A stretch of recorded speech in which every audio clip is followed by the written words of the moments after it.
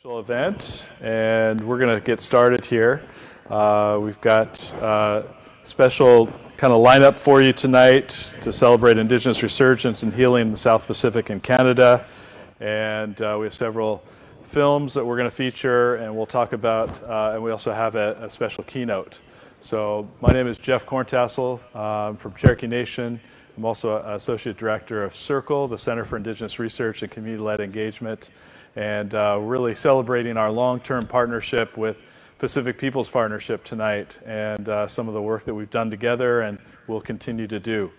Wanted to start us off in a good way tonight by bringing up Barb Home, an elder who's from the Métis Nation, and really to start us off with some words of welcome. And so please welcome Barb. What over, Barb? I'll do the handoff.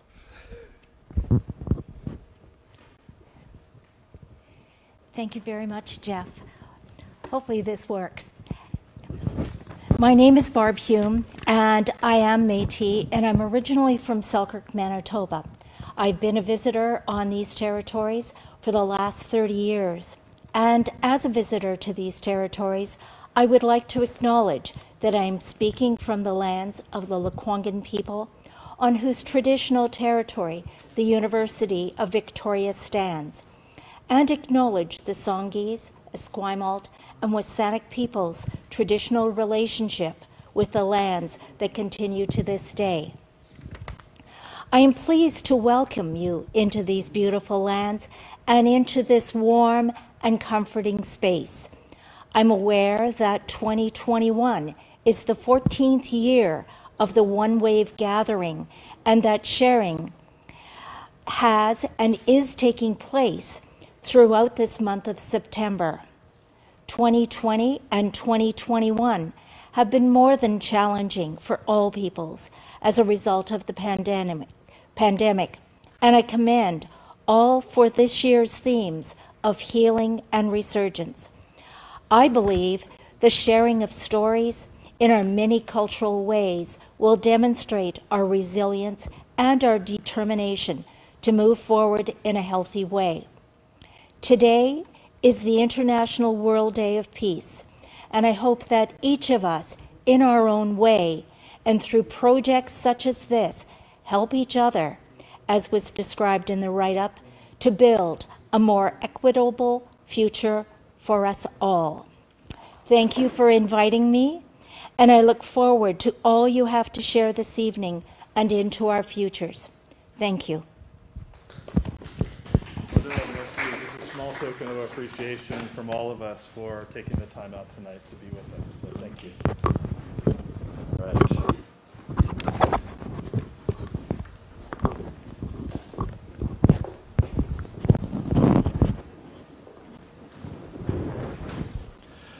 So as Barb mentioned, thank you again, Barb. This is the International Day of Peace, and it's a special day for us to honor. As I was preparing for today, I was thinking of the Cherokee notion of peace. We have a word that's tohi, which means being still, but it also means being balanced. And so we think of peace in a much deeper way than just the absence of conflict or the absence of war. We think of it as a state of mind, right? And for us, you know, that peaceful relation means living according to the pace of nature. And so I think the stories that are going to be shared tonight are part of that. The stories teach us, the stories shape us, the stories really inform who we are as Indigenous people. So I'm looking forward to watching these films tonight. And we do have the drum group Answer that's going to join us a little bit later. But I think for now I'm going to hand it off to April and Mua, so the Director of Pacific Peoples Partnership, and Mua, who's the President. And so honored to have you both here and taking part in this. So, wado.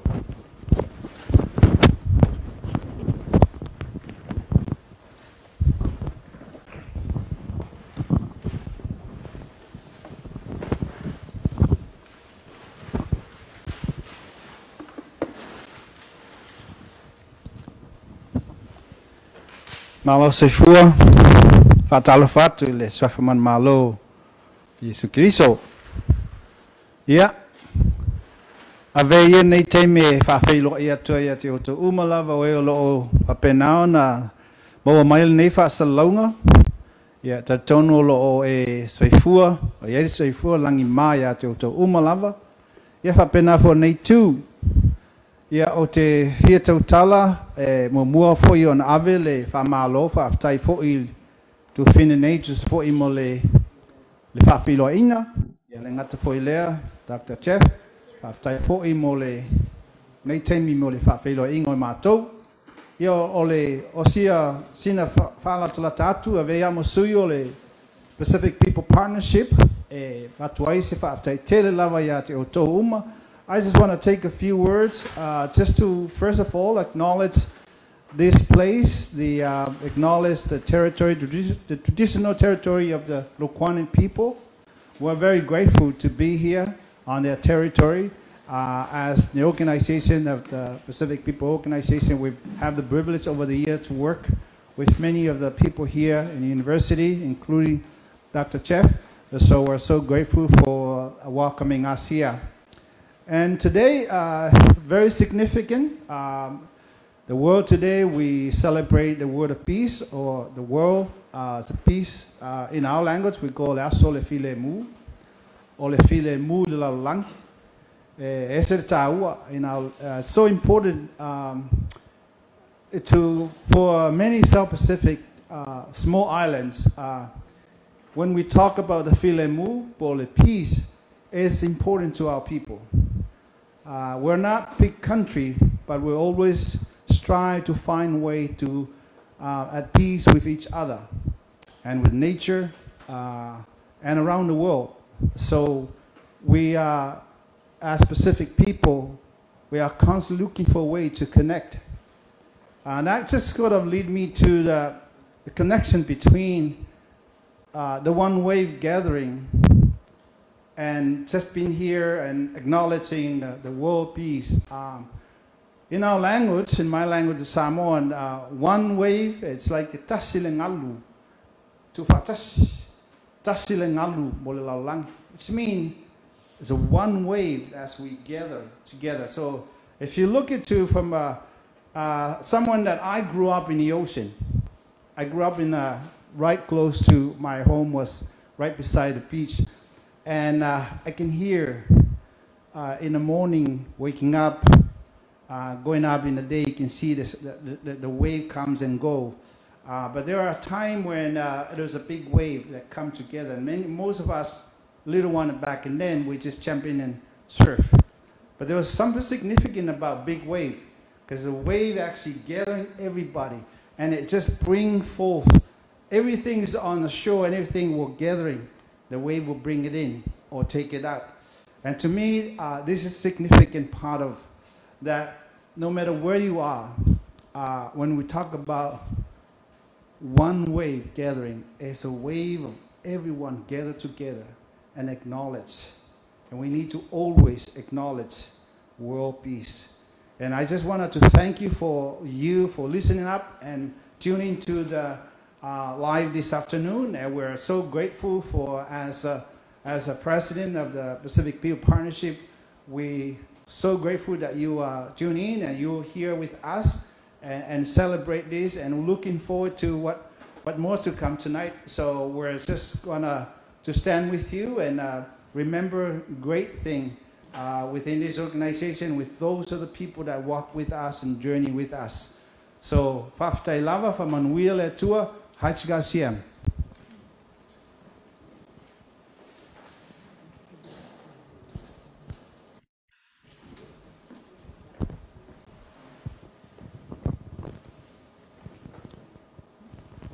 Need those. At least it won't be as foggy now. Thank you, everybody. Thank you, Mua. Thank you, Jeff. Thank you, Barb.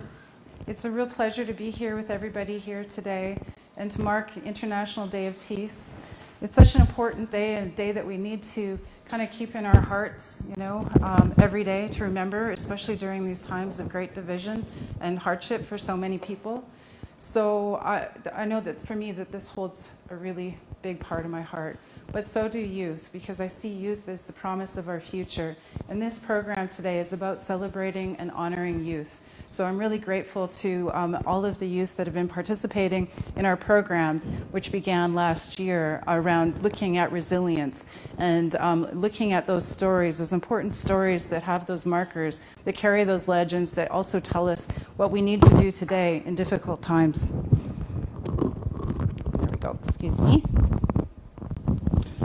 So, Mua's given a little bit of background on our organization. We've been in Victoria on Lekwungen speaking people's territories for over 45 years. And what we've been doing over those 45 years is linking peoples north-south for knowledge sharing, for community building, kinship, as we deal with some of the challenging issues facing us today, including like generations of colonization. I know that Ksid over here was telling me about how there was 5 different types of colonization that happened in her country in Palau. And it's just hearing these stories and having the ability to be in solidarity with others that have faced similar challenges, whether it's the extraction industries or dealing with COVID within our communities. There's a lot of work to do, and there's so much more we can do when we work together. And that's what PPP does, is we create opportunities for partnering, for learning together, for being in solidarity, for supporting each other when we need it. And I'm very proud of our organization and its long history. We started in the days of the nuclear testing, and still to this day, people that are from those regions are feeling the effects of those tests. But at least as a global community, we were able to stand and to stop those tests. But there's so much work to do. Again, we're here celebrating the youth, and we're also acknowledging resilience, and we're marking this Day of Peace. And for over 35 years, our organization has been involved in one of the world's most hidden genocides, and that is what's happening in West Papua. The indigenous West Papuan people have been annexed in their own territories by a foreign government and living under colonization for 4 decades. We have a speaker with us, a young leader, a young activist who is going to be speaking to you shortly. And I'm just going to give a brief introduction to him. And so Nathan Rew is a Papua New Guinean and a Iokea European, a doctoral candidate in sociology at the University of Auckland. He's raised in Aotearoa. Nathan is committed anti-colonial activist and educator who works to bring attention to and challenge the ongoing genocide of West Papuans under Indonesian oppression and occupation. His research focuses on Indigenous philosophies of water across Oceania and their necessity in navigating the coming consequences of climate change. So, is Nathan good to go?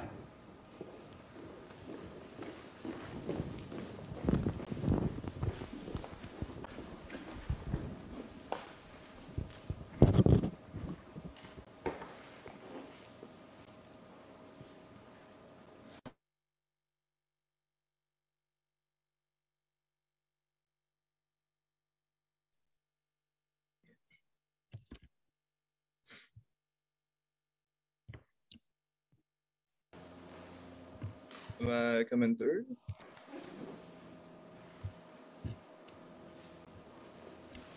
Is that all good?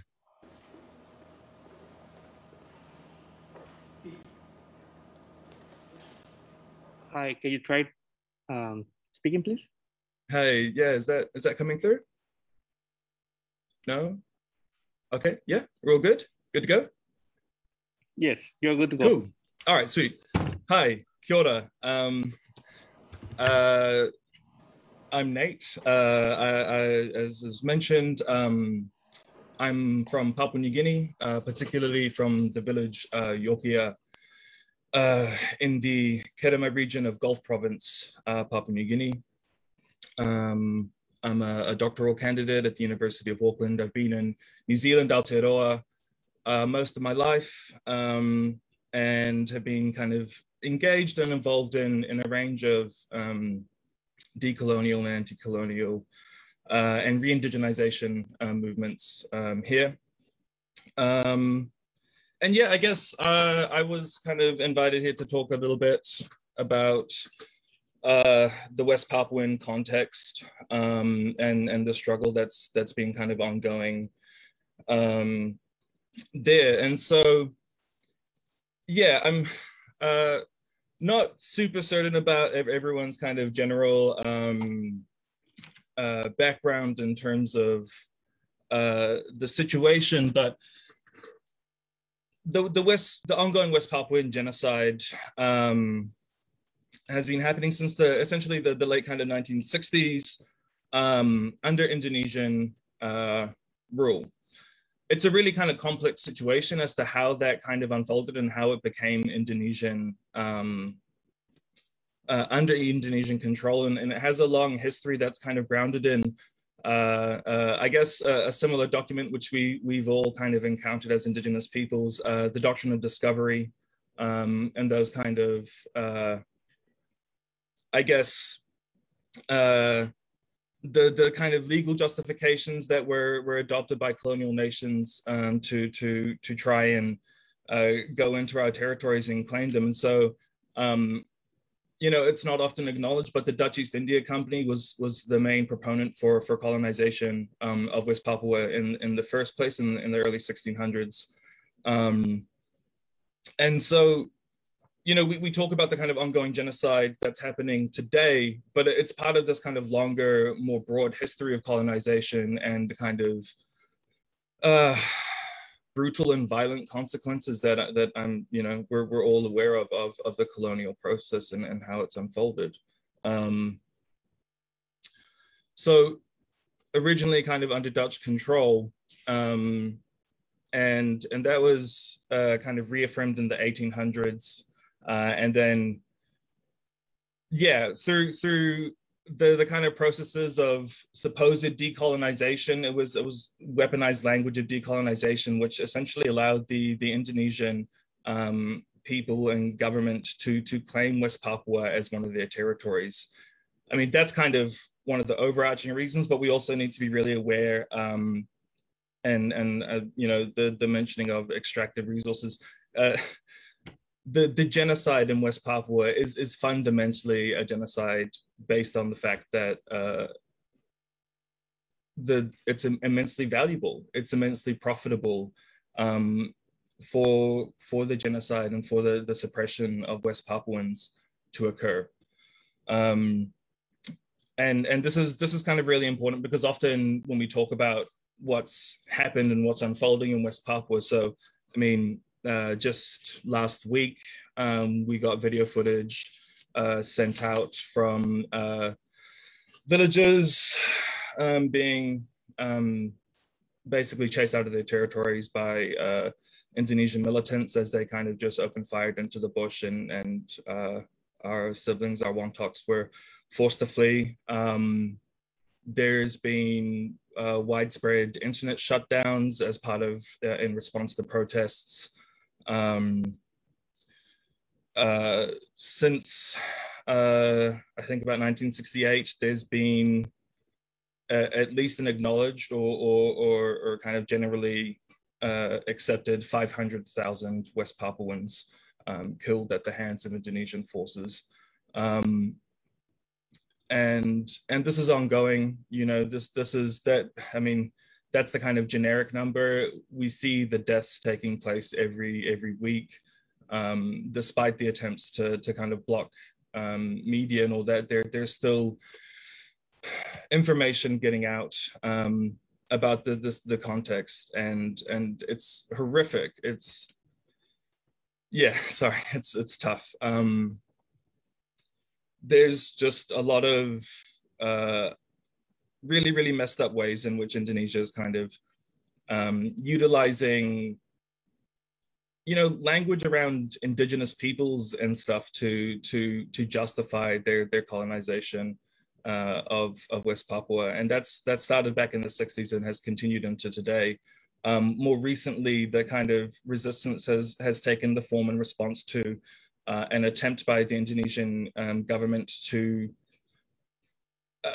shift the relationship. They're recognizing that West Papuans are upset, and so they tried to kind of manipulate the situation a little bit by offering a vote on special autonomy for the West Papuans, and that was put through, I think, last year. they started the process of putting through these kind of discussions, and that's been overwhelmingly rejected by the West Papuan people. It's not something that people are in support of, and in kind of response to this, there's been protests and an escalation of violence, which has continued into the kind of more recent past couple of months. And so it's kind of frustrating being here in Aotearoa and then COVID and all these things kind of happening and not being able to really get out there and present. So I want to thank the organizers for giving me the opportunity to just to speak about this, because you know, even some of the Indigenous folks who are in Parliament and in government today, the Nayamahuta, for example, they're unwilling to condemn Indonesia and not willing to really, you know, they're echoing the language of special autonomy as if this is something the West Papuans are fighting for or wanting. And it's only and will only ever be freedom for West Papua. I think that's, you know, there is no kind of compromise in that respect. And I guess in terms of where West Papuan resistance is taking place then against this kind of ongoing brutality, there's obviously the kind of explicit militant response that is taking place in terms of dealing with the kind of heightened militarization of Indonesia in that territory. But there's also resistance taking place around the world in really kind of amazing ways. And so one of those leaders, Benny Wenda, obviously is an important kind of figure in that. And the United Liberation Movement for West Papua, the ULMWP, they've kind of in a really brilliant step have just announced their interim parliament for West Papua and announced Benny Wenda as the interim president. Which is, I think, in my kind of mind, a brilliant a step to just start with recognizing the illegitimacy of the kind of Indonesian claim to West Papua in that respect. Obviously, it's being met with resistance, and you know, we're still waiting for countries around the world to start, you know, perhaps recognizing this interim presidency and this interim parliament. But those are some of the kind of moves that are taking place today, which I think are really important in terms of challenging on a kind of geopolitical scale the ongoing genocide in West Papua. I think it's also, yes, I did mention the kind of extractive context, and I think that's important to focus on because that is one of the major obstacles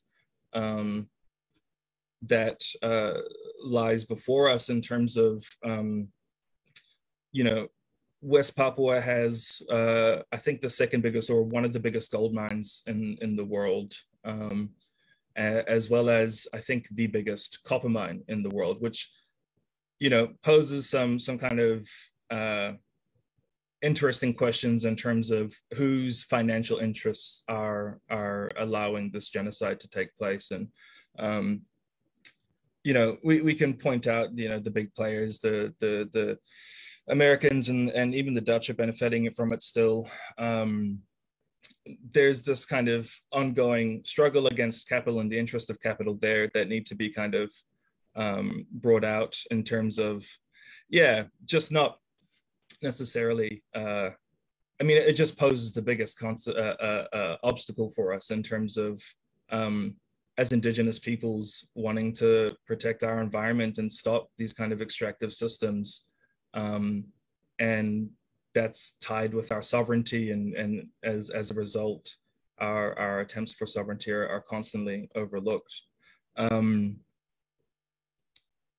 Yeah, I think there's definitely hope, and the most amazing thing is just the increased discussion that's been happening around West Papua, the making aware of it and spreading it. You know, the fact that Indonesia is constantly trying to stop the media coverage and constantly trying to stop us from talking about West Papua and constantly trying to stop us from sharing, shows us that they're afraid of people's kind of understanding and knowledge of that context and situation. So again, I just really want to thank the organizers for allowing us to come and just share the story, share the struggle. When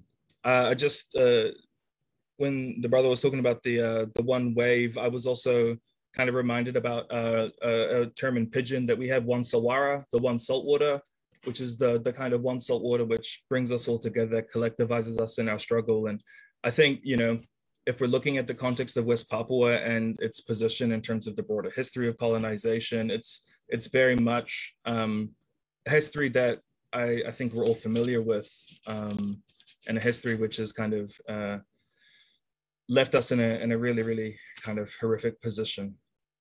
I think that's me.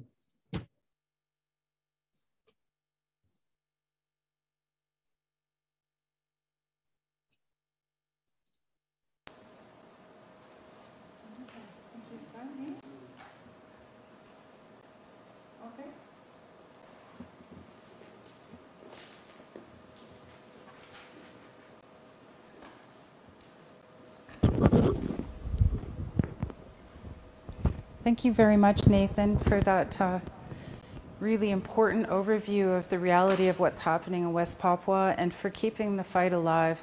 Our organization worked, like I said, in the advocacy around this issue for over 3 decades. But we were very fortunate in 2009 to have a 5-year program funded in the country by the Canadian government, and we're thrilled to see that that took place. We were able to do some really good work with health organizations, legal aid organizations, as well as with organizations fighting for the environmental rights and the land rights of the Indigenous West Papuan peoples. So we just say to our brothers and sisters there that we're thinking of you and that we also share that vision of Papua land of peace. Right now, I just want to start by introducing some of the stories of resilient members and just maybe give a quick little background as to what this program was all about. I guess at the beginning of the pandemic, when we realized how serious this was going to be, I think we just settled into it maybe a couple months last year. And I had a young group of women that wanted to come and talk to me. And these young Indigenous women were from Sartlip territory as well as Sauk Nation territory. And they came to the office and we sat together and they talked about, you know, about surviving this time of this COVID and climate change and all the convergence of everything coming together.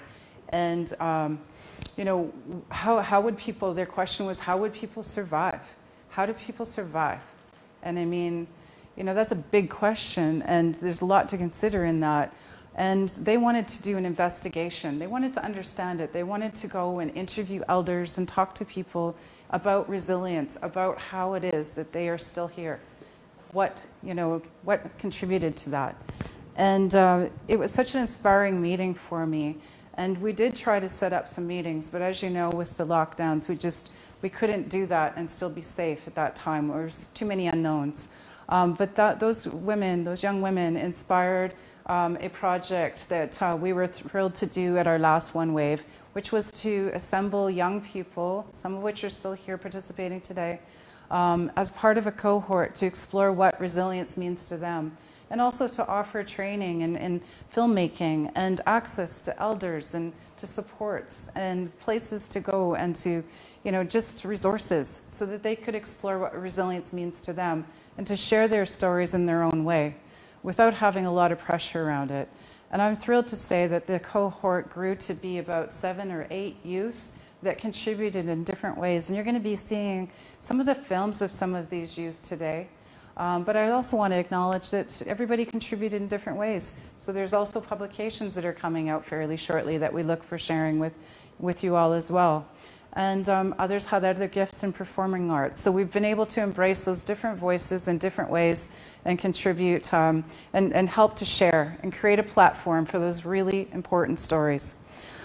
So I'd like to invite Tana and Ksid up here.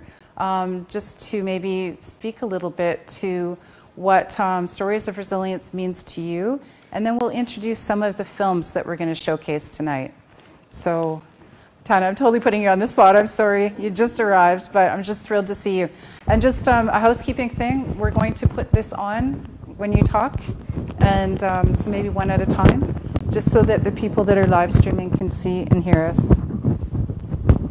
Okay. Who would like to go first? Tana, do you want to go first? You can take your mask off when you're talking if you're comfortable. You don't have to though. Okay. I think maybe you. Okay. Yeah.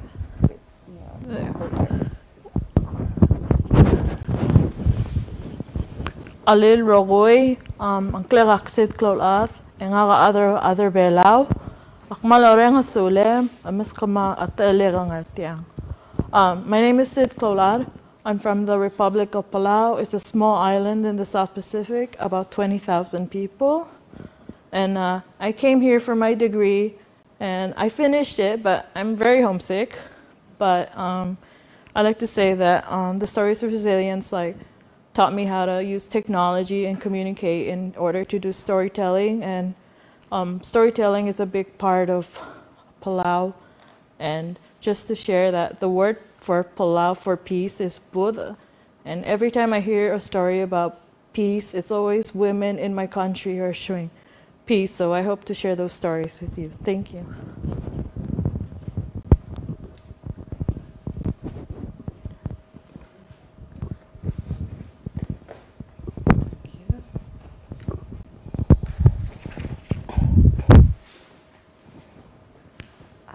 Uklasish, Tuflaitnuk, Histakchix, Ahousit, Ukwa Heshkuyit. My name is Tana Thomas. I come from Ahousit and Heshkuyit of the Mulchinock Nations. Yeah, I guess it was a couple years ago I worked with Pacific Peoples Partnership, and I did a summer internship with them. And we got together, a group of ladies, and we sat around the table and just shared the importance of creating a platform for our youth to speak on. And we talked about the intergenerational trauma that needs to be focused on as well. Like, lots of sectors need to be more trauma informed, and so it was really beautiful to create a platform through media that was trauma-informed, and to work alongside several Indigenous youth. And throughout this experience and this project, I have learned a lot about respectful storytelling and creating that space for our elders and our youth, our community members to find their own voice and put respectful boundaries around it too. You know, what is sacred and what stays in our communities, and what audience we're doing a film for. And so I learned a lot, and I'm really thankful to be a part of this project. So thank you. Chew.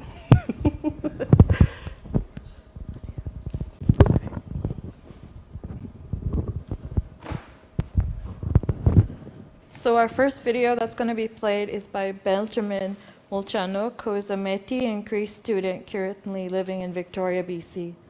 Having grown up in Vancouver Island, Benjamin has seen display of Indigenous resilience throughout his life. From the Idle No More demonstrations to growing up around the local Indigenous filmmaking scene, Benjamin continues to search for ways to share cultures and realize positive change. As a biology and philosophy student at Concordia University of Montreal, Ben is hoping to use scientific, academic, and writing knowledge to contribute to Indigenous causes, specifically with respect to the ever-increasing threat of climate change. Ben spends his other time reading, hiking, watching films, and going for runs. So please enjoy the video by Benjamin.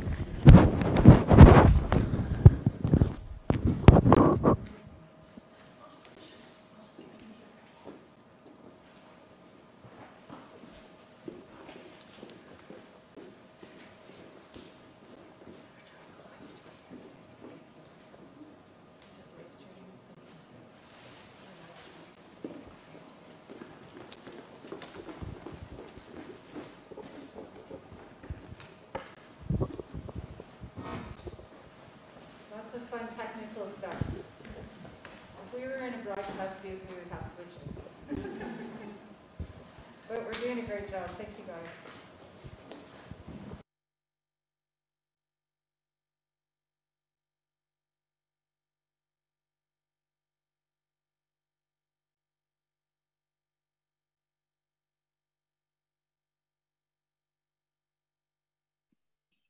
Nathan, sorry, Benjamin, do you mind speaking to see if we can hear you and see you? Yes. Oh, perfect. Okay. Am I audible right now?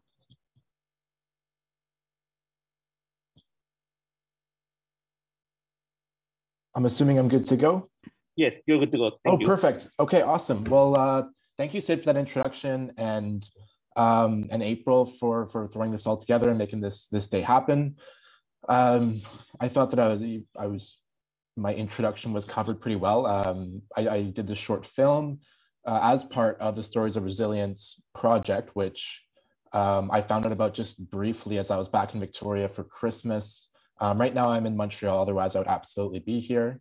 But I heard about it and I knew that I needed to apply right away, knowing that I could have this opportunity to have this huge, vast amount of knowledge and resources, especially from April and Peter Bolt, who was coordinating a lot of the project. So finally being able to have all these resources and learn just such a great deal in such a short amount of time on photography, on filmmaking, on writing, and just kind of and dip my toes into all these different mediums as a way of showing resilience and exploring it further and what it means to different people of various ages, from youth to elders, and really just see how vastly different resilience can be, whether it's an overtly political thing or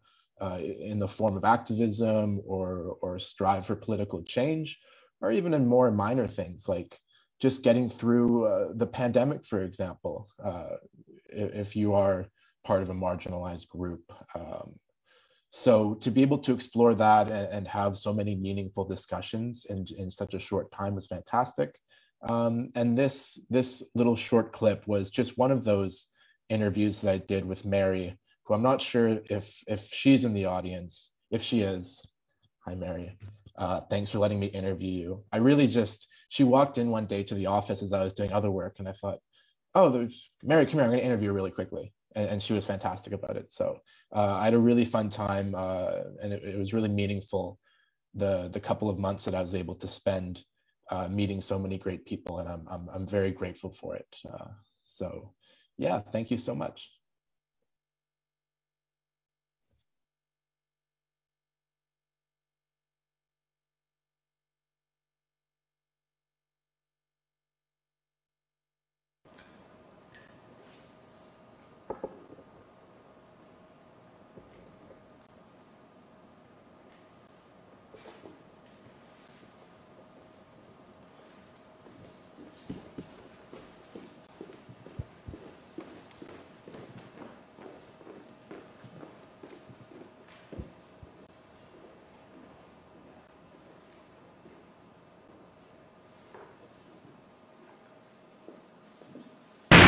Give me, then, a brief summary of who you are. Who is Mary? Who am I?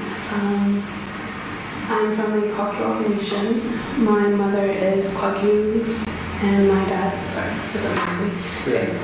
my mom is Kwagyu, and my dad is Musko Zabdino, which is in Kingham Inlet and Fort Rupert. So they're both located on the North Island. And I have a huge family. I have about 1 billion cousins, 1 billion aunties and uncles, brothers and sisters. But yeah, we're huge on soccer. Family's huge on soccer. If you ask, I mean, it'll be in my interview too. My uncle talks about soccer, and that's pretty much all he talks about. Yeah. Family and soccer are the main drive. Nice, thank you. Good answer. Next question. Can you describe to me what you are doing right now? So I'm editing my interview that I did with a relative. So I'm just cutting and deleting footage that isn't needed, if there's long pauses or if you fumbled, and it'll be transitioned into a smoother video. And now what I'm doing is placing them in the right spot of the time frame. And who is this relative? Alex Nelson. So he's my great uncle. I mean, the more the better, honestly. Yeah. So the project I'm working on is Stories of Resilience, and that's what we've been working on for 2.5 months now. So we get to pick a person to interview, and that's how we came about. Our project is we all came together to do a docu-series and interview people to tell their story and what the resilience came from it. So what I did was my Uncle Alex, my great Uncle Alex, went to residential school, and he has been interviewed for years, and he's comfortable with talking about it. So at the end of the interview, he always talks about the resilience of it, of the tragedy and the trauma that came about it in the past, and that became intergenerational. So I'm 3rd generation from residential school, and I'm still, you know, it impacts me. Yeah, so I don't want to say overcame it, but he is comfortable with it now, to talk about the resilience of it and how strong he became through hardship. Yeah, and honestly, I think it's important. So many people, like, yes, they overcame it, but they still don't want to talk about it. Yeah. It's such a... Why do you think it's important to share these stories, and do you think it's especially true now? I think it's important to share these stories because you're helping the youth and you're helping the next generation come after you so that they know that they're not alone and they're not uncomfortable with who they are, they're proud to be who they are. So I think it's really important to tell your story of the people before us so that you get to, you know, they create a pathway for you when you're trying to make your way up. Yes, really good. That's like the main headline right there. Okay, and now you're also doing like escalating in terms of like depthness. Next one's a little bit deeper, so take your time, please, and answer it. What does resilience mean to you? What does resilience mean to me? Oh, goodness. That's such a small word for such a big meaning. Because the first thing I think is like community-wise. Because people outside of the community don't know what happens inside of the community to make sure that the youth thrive, to make sure that the community thrives, which is being resilient. You know, having everybody come together to be one. And a word for that in my language is namayut, and it means to be one. So I don't think anybody's individual. I think we all come together to just be resilient in our own way, but also together so that it's more than it is. Yes. So good. So good. I love that. Holy. Okay, I'll say the question again. You can repeat the question and give your words. So great. So, did anything, when you were speaking to your subjects, did anything surprise you or speak out to you? I think what surprised me in my interview was reading the whole thing because it's talking about residential school. You know, I wasn't born, I wasn't there yet, I didn't experience it, but I still feel the impact and the trauma. Yeah, he'll explain it in the interview, the stories, and what he experienced, what he went through. I couldn't even imagine that now, in 2000s. Like, so last residential school closed down in 19... Can you remember? It was 97. 96? 96. Not very long ago. Not very long ago. But I could never imagine how that is now, if we still have residential schools now. Because my whole family, billions of us would be in there. But I think that's what surprised me the most, was just the whole residential school experience. Sweet. Okay, perfect. Thank you. The next question, moving on. So, how has, maybe just in this situation, or you think more generally with thinking about resilience, how has COVID-19 made the process of showcasing resilience more difficult? I think COVID-19 made it more difficult to showcase resilience because the first thing I think about is my elders, my matriarchs, my people, because I live with elders and they're vulnerable. So I think that made it really hard to showcase resilience because they're vulnerable, they can't go places, they can't speak at events that they usually speak at. Like my Uncle Alex, because he speaks a lot. He goes on Zoom throughout the day because he can't be there in person. So I really do, think COVID-19 affected that all. Perfect, thank you. Brilliant, as always. So, of the interviews, stories, all that we're doing here with stories of resilience and all what some Indigenous youth are doing, what do you want to see come out of this? Like, I know, yes, we're making out things, but what do you want to see? What positive impact do you think our project, or do you want to see it have? What I want to see is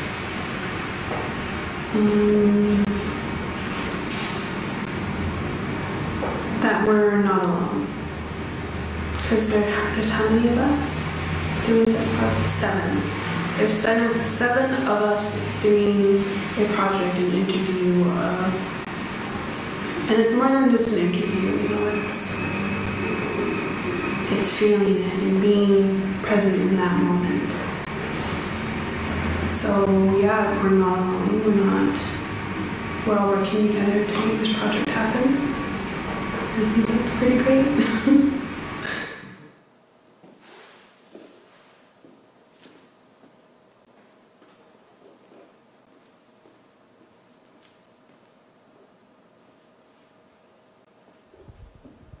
What a wonderful video. Mary, what a thoughtful young lady you are. That was an incredible interview and exploration of what resilience means. And Benjamin, you're a natural reporter and investigator and also on your own journey of resilience too, and so well done. It's also nice to see you guys sitting at the office, playing with the tech, and I think that's really key too. Speaking of tech, I do want to acknowledge some of our key partners that are here right now and bring up Kat representing Flex Gallery, because we also have an exhibition of these digital artworks and films within the Flex Gallery, and I'll let her tell a little bit more about that program, and then I'm going to introduce B.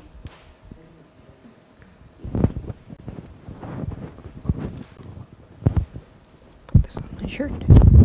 Thank you very much, April, and hi everybody. It's nice to be here this afternoon.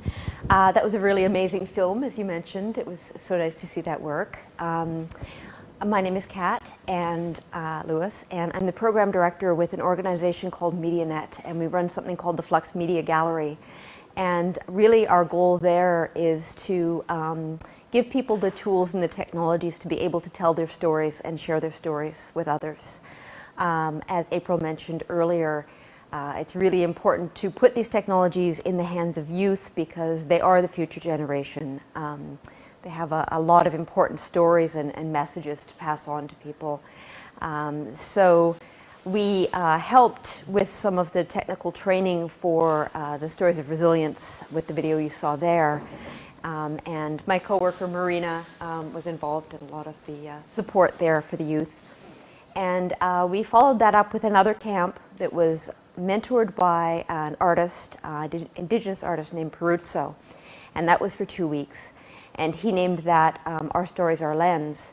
And that was furthering support for some of the young Indigenous creators that you saw today and helping them to complete their amazing works. We had the opportunity to work with Ksid on her film, which I'm sure you'll see later on this afternoon. And we were also able to work with the help and support of Tana Thomas. So we really appreciate working with Tana as well. That's been amazing. So yes, and as April said, we are showing these works in our gallery. We've got a little gallery on Pandora. It's by Oak Bay Junction. The exhibition is going to be there until the end of September, September 30th. So if you want to see these videos again, please drop by, and we have them playing on loops on TVs all day. And yeah, we hope to see you there. And I want to thank again all of the young artists whose stories we're seeing and whose creative expressions we're able to share with today. So thank you very much. You can tell she's the technical coordinator there with the microphone. Yeah. It's my great pleasure to bring up B. Logan, who is also part of the cohort for Stories of Resilience. And I was very fortunate to work with her closely on the production of the publication Talk Belong Pacific, which will be coming out in roughly a few weeks. So we can't wait to share that with you, and so that you can see some of the poetry, some of the writing that's been produced by the youth as well. So B, would you like to come up and introduce yourself and share?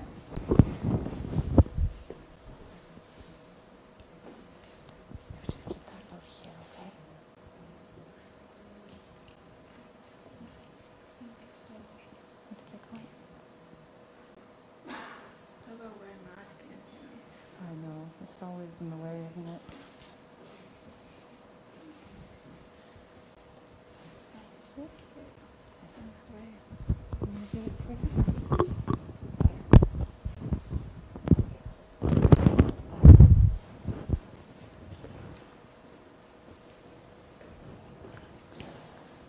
Ani Buju. My name is Biraban. I come from the Ojibwe, Potawatomi, Odawa, and Lenape nations in southern Ontario.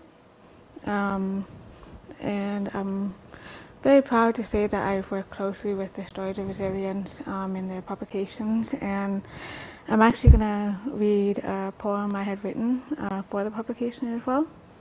I'd written this, I think about 5 years ago, actually. I've never had my poetry published before, and I've never really read aloud any poetry or written work that I've done, so this is the first. Miigwech. The title of this is Indigenous Resilience. Your ancestors see you and they bring reminders each day, in the wind, waters and fires, in the way the eagles hover and animals play. We know the feeling and we know your days change as you wait for something and someone to say. I know some days are long and tiring and hopeless to you. Others are fleeting, filled with excitement and happiness too. But both are resilient because you choose to keep going through the pain, sorrow and loss. You keep on glowing. We know you feel like giving up some days. We know each time that you pray and pray. We are the reminders for you to try and survive. We are the reminders when your eyes can't stay dry. If all else fails to get you up in the morning, let yourself rest, cry, and be in mourning. All the things many of us couldn't do, nourish your mind, body, and spirit too. Nourish your hair, hand, and feet. For these are what will keep you and help you when you've reached defeat. And as long as you keep going, we'll be here to cheer. We will stand with you through every triumph and fear. When I wrote this, I had lost my grandma quite a few years prior, and I never really got a chance to mourn her. But when I did, it was finally a lot of reminders I would see in my day-to-day. My grandmother's favorite food was, Tim Hortons and favorite apple fritter. And so I would go, even though I hate those, I really don't like those, but for my grandma, I'd be like, okay, I'm gonna go have one of these, or I would smell her hair. And some days I could swear that I would be wandering around and a gust of air would blow in the wind and I'd be cold, and I could hear my grandma saying, "Oh, Beezy, come on, let's go, hurry up." Or "Chickasab, let's go, hurry up, let's get out the door." And throughout my time with Stories of Resilience, I noticed that a lot of the youth were struggling with their own things, were struggling with day-to-day, and I was too. And that's one of the reminders that I kept in my mind, was that we still have our ancestors, our grandmothers, our uncles, our aunties, even though we couldn't go to their funerals, because I know a lot of youth had struggled with that. A lot of family members passed away during this time, and we're not able to gather, we're not able to be together. But sharing these thoughts, these moments, is definitely what carried us through, and definitely what helped us in our communities. And honestly, this has been my home away from home, and I'm thankful to be a part of Stories of Resilience, and for April through helping me through many tough times, and to be able to work with the youth. So Timmy Gretch, and hope you guys enjoy the rest of the videos that we're going to share in the words.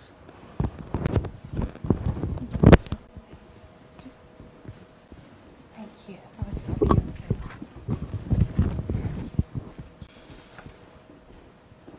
So for those that are here in the house with us, we just want to open the tables so that you can have some nourishment while we're watching the shows.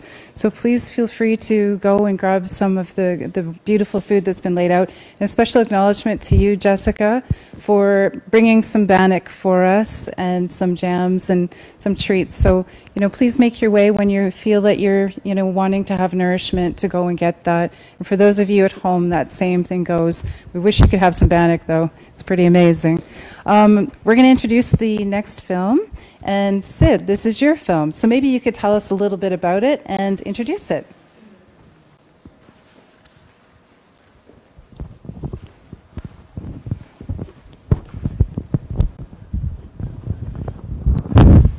So my film is actually about the revitalization of voyaging in the South Pacific, and my family was lucky enough to sail with Cesario Suarur, who's a grandmaster navigator in the island of Yap.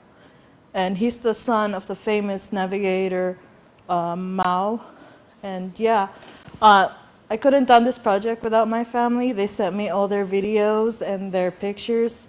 And it's just a small video, but please enjoy.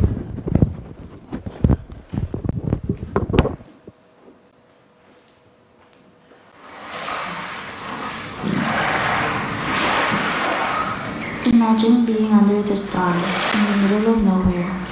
There are no roads and no technology. Seems like it's a bit of an absurd place to be in this modern society. But this is the place most Pacific Islander voyagers have traveled. This is the path of many wayfinders that crossed in search of new land.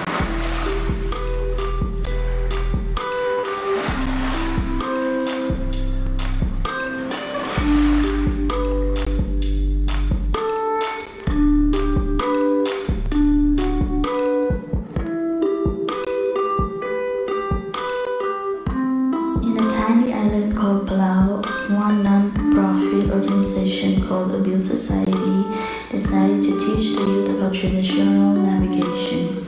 The executive director and Senero was able to bring Mao's son, Master Navigator Cesario Serralur, into a real summer camp and to teach the youth about the basics of sailing, like predicting the weather for the next day based on the color of sunsets and the common stars used for sailing.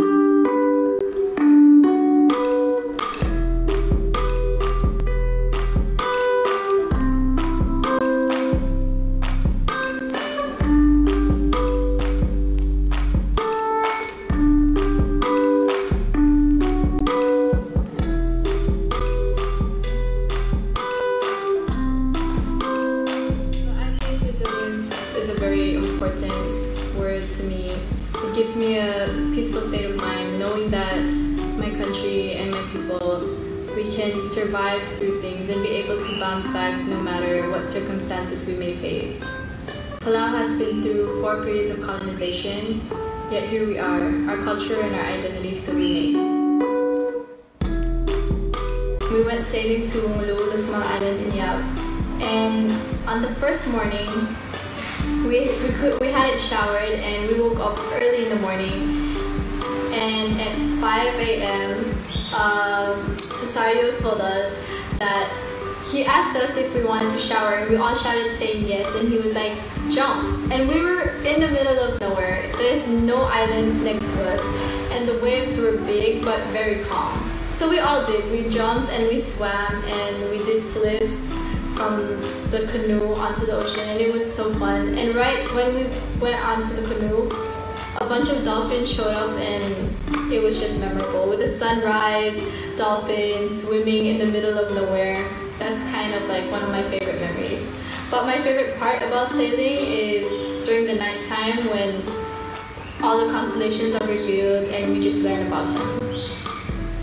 I would define resilience as being able to bounce back or recover from a situation or circumstance despite the challenges that you go through. Sailing has shown me how we as a people depend on both the land and the sea for our survival, because it is, after all, everything is intertwined. And I have also come to realize that sailing is not only a way of transportation, but it was also a way for our ancestors to pass down their knowledge and values from generation to generation.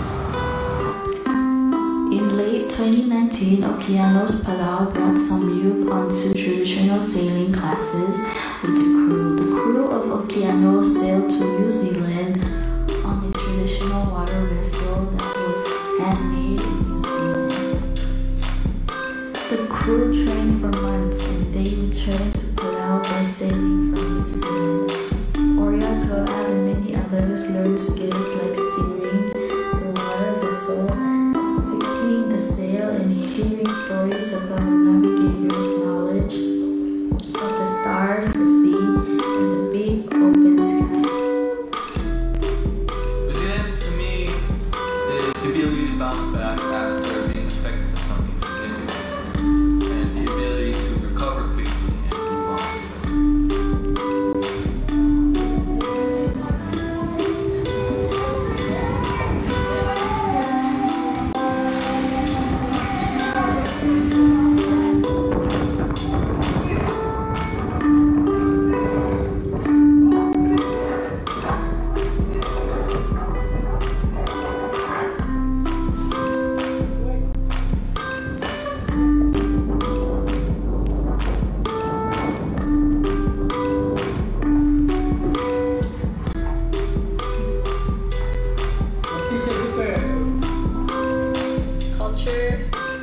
Culture is basically my identity.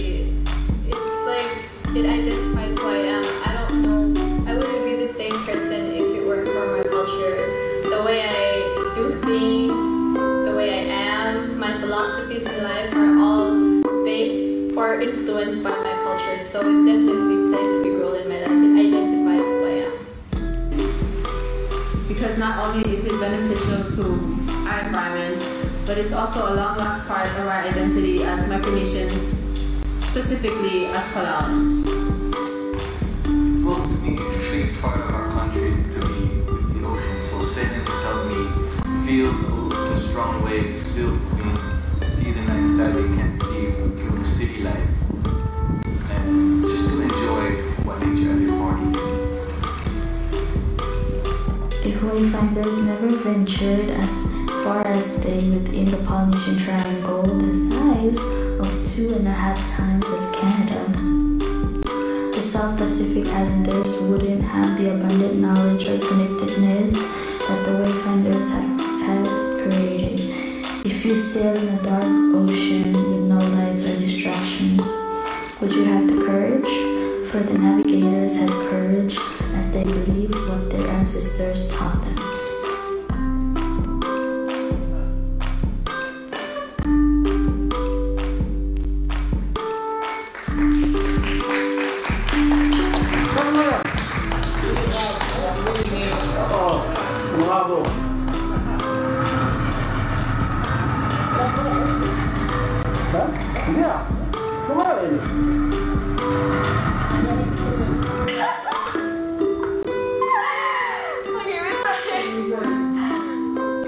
What do you think resilience means?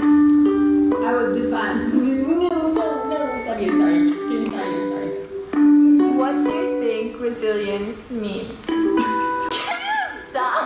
I'm very but I can only see your mouth.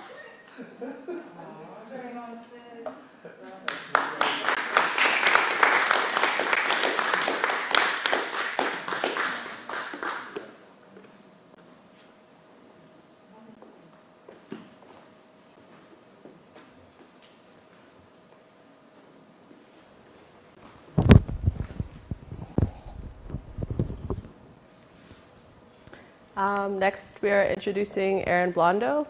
She is a mother, activist, and citizen of Cowichan Valley Métis Nation, currently living and working on the traditional territory of the Tsuut'ina Asat Nation, also known as Lake Cowichan.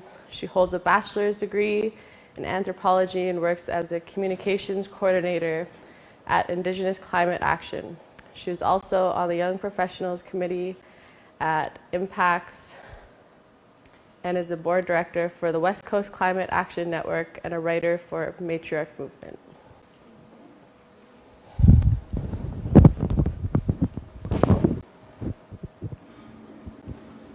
Melanie Blondo was born in 1866 and was a part of the Muscogwan band before giving up her Indian status to be considered a half-breed Indian in the eyes of the law. I can't say for sure how my family felt about being enfranchised, but it is clear now with centuries past that this was another form of assimilation. The Muscogwan legacy has been completely lost among my family until I uncovered this part of our family puzzle when doing research for this story. I am the living, breathing reality for many half-breed Indigenous families that went through the process of assimilation. Searching through my family history is like untangling a ball of strings. I can never tell where one strand begins, so I just keep pulling and pulling until some of the string comes loose. Some days I am far too tired, my eyes too strained to make sense of it all, so I put it away for another day.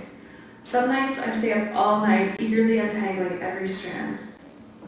Métis heritage is difficult for some to describe because we are a post-contact Indigenous nation. We are only a few centuries old, and in so many ways our history is just beginning.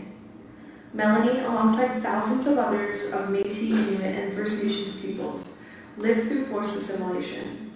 And like so many other untold Indigenous stories, Melanie's is a story of resilience. She used her artistic gift and talent to change the course of Canadian history. I read in detail about Melanie's story in a book called Writing Aboriginal Women into History by Sherry Farrell-Brissett. Her story begins in the late 1800s. Although residential school's mission was to destroy native lifeways, some Indigenous people managed to get jobs teaching at these stark institutions. And sometimes these teachers offered a little more than the typical curriculum, shining a small, secret light on the cultures that were being left in the dark. The Capel Indian Residential School ran from 1884 to 1969 in LeBret, Saskatchewan. This institution, like so many others, was filled with abuse and had virtually no budget for education. But miraculously, it did have an arts program, taught by an Indigenous artist. That artist was my great auntie Melanie Blondo. Melanie's work has been quoted in documents in the Department of Indian Affairs as excellent and beautiful, so much so that they wanted to hire her to teach the little Indian girls. Melanie was hired for $20 a month to teach beadworking to Indigenous girls, making Capel Industrial School the only residential school in Canada with a budget for Indian handicraft. Melanie is said to have directly influenced 900 girls throughout the program. She taught girls how to make Indigenous art that was suitable to sell. She set young girls up with skills that celebrated their culture, which helped protect hundreds of Indigenous girls' identities.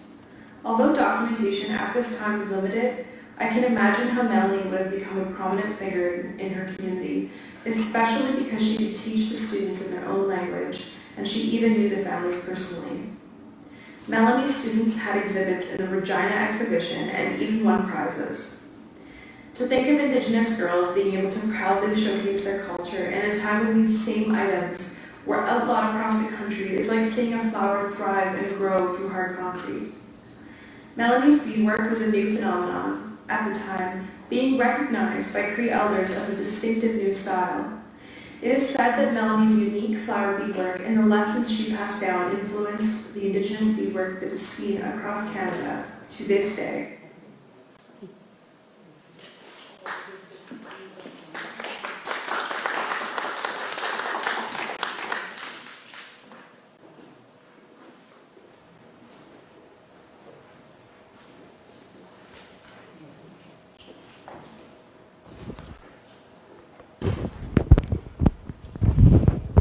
Our next video is by Mary Lagis.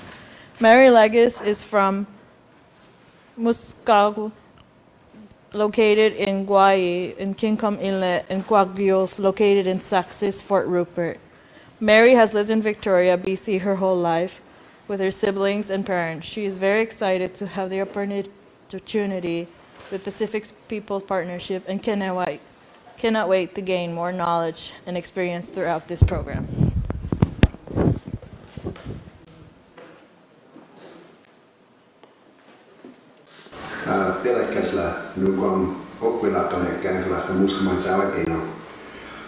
My traditional name is Okulakame, and I did it from the second seat of the Gigilpum of the Hawamis tribe.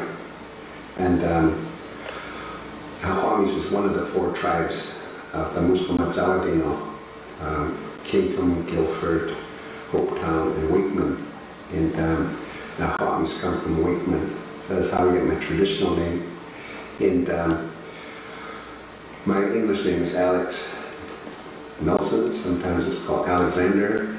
And I come from Kincombe Inlet, and I can say also Guildford Island. And that's where I was brought up, between the 2 villages.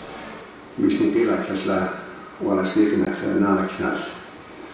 Mishnipila Kesla, Kando Knas. Gagla and Kapam, Yakatnis. Kakutamas Yakno, and a Pachala, and Dunbek.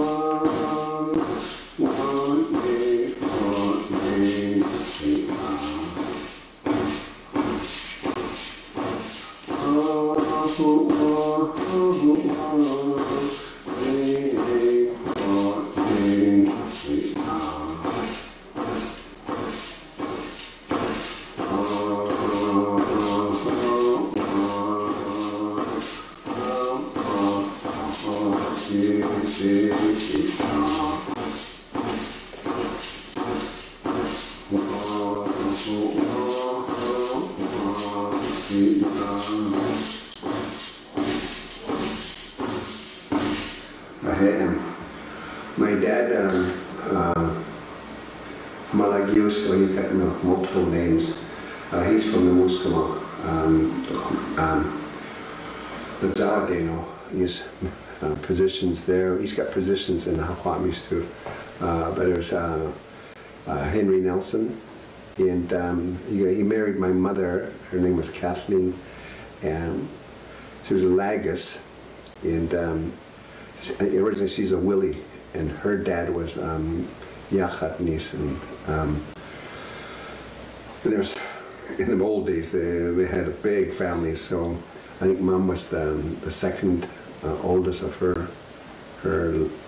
sisters and brothers, and they're from the Quikusutino, the main bloodlines of the Willie.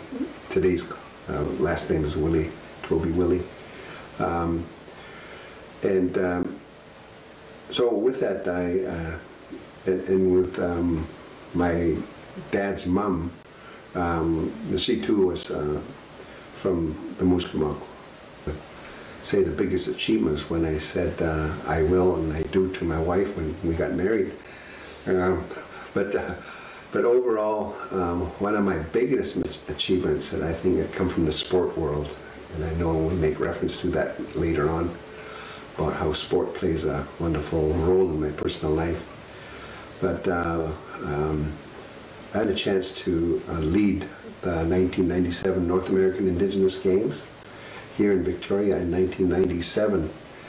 And it was a big, big gathering, and it required high-level organizing skills and tools and understanding about how to pay respect to the young athletes and create a place where it's safe and fun and warm.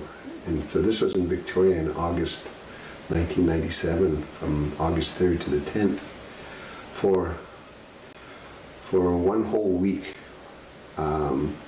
We were responsible for the lives of those young people to ensure that they enjoyed themselves. And that was the biggest task that I ever was responsible for personally in many ways, but with a great team of workers and volunteers, it became a really wonderful, successful event. And that we had an opportunity to show the world who we were and show ourselves who we are.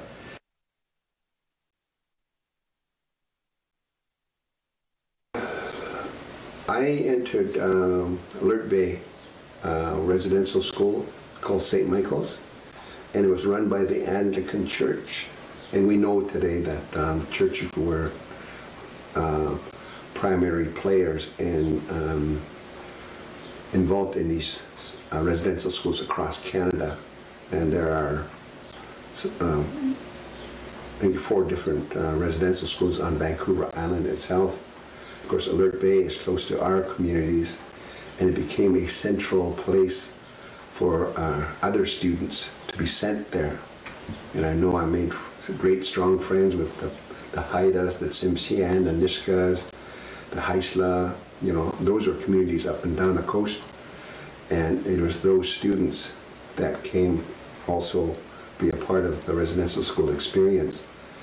So it was kind of something where we know that it's a traumatic experience now.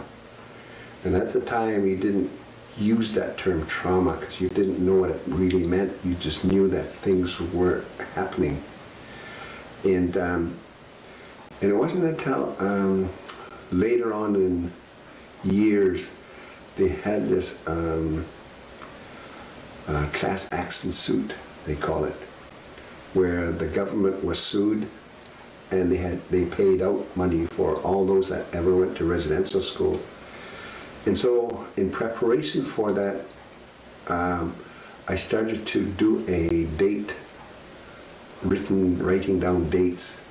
I says, if I went to residential school in 1954, and I didn't know what year I actually went there, so I said, okay, I graduated in 1965 in Mission, I know that's recorded, and I was born October 31st, 1946. So I started to do the yearly analysis. And I also knew that I spent the first 2 years, grade 1, grade 2, in Kinkham, in our home village. So I must have gone to residential school when I was grade 3. And when I said that, yeah, I remember going there when I was grade 3.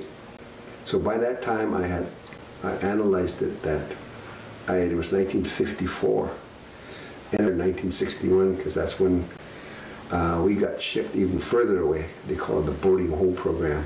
And we ended up in a place called Mission City in the Fraser Valley. And so we got split up. I mean, there again, we know that to be taken away from your home village, taken away from your family, taken away from who you are, and not allowed to speak your language was really, really, I guess now known as a trauma and devastation. When did I realize I wanted to devote my life to soccer? I think it's a process thing. And then it becomes what I call a passion. I went to University of UVic and I enrolled in leisure studies, sports administration. And one of my classmates asked me a question about, what is it about soccer that you're so passionate about, Alec? I didn't really have an answer at that time, at that moment. But it prompted me to question myself that, which is the question you're asking now. A seed was planted even when I was born. Because in Kinkham we were very fortunate to have a soccer field built, a nice beautiful soccer field built in 1937-38. And then to go witness the spirit that soccer brought to the village was when, and I remember this, that 2 o'clock in the afternoon after people came from church, at 1 o'clock somebody would go up and down the village blowing a whistle that told the villagers that there's going to be a game at 2 o'clock. Thank you, because you had the whole tribe there circling that field. It became a big forum. And then the game would go on. And I think I captured that spirit. That's how I analyze it. May, Victoria Day, they would have a sports day to celebrate that long weekend. And of course, I start remembering how the neighboring villages came to participate in the tournament. And the Alert Bay teams, the Kinkham team, Guildford team, Village Island team, Fort Rupert team. So it became quite tribal. And of course, what made it so awesome for us,